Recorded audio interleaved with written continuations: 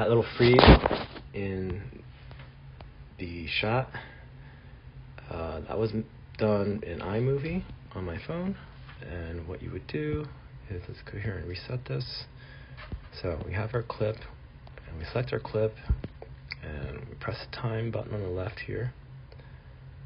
Before we do that, go to where you want to freeze. So we want to say we want to freeze right there.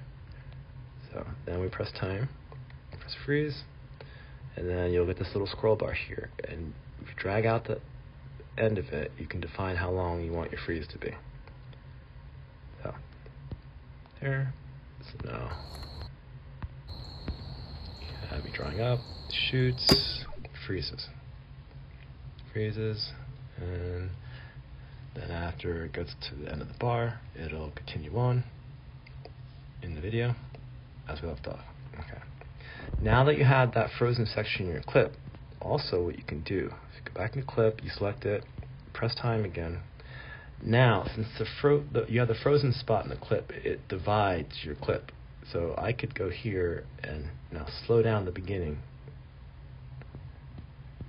and then go to the end of the clip and speed it up, and have different timing in one clip. That's a neat little trick I just learned today while making this little tutorial. So now you have the beginning slowed down, it'll freeze for that certain duration, however long, and you can also move that little slider around when you have it in the edit mode, and it'll go back in at twice the speed now. And there you go. That's how I did a little part in the video. Thanks for watching. Please like and subscribe, and stay tuned for more videos.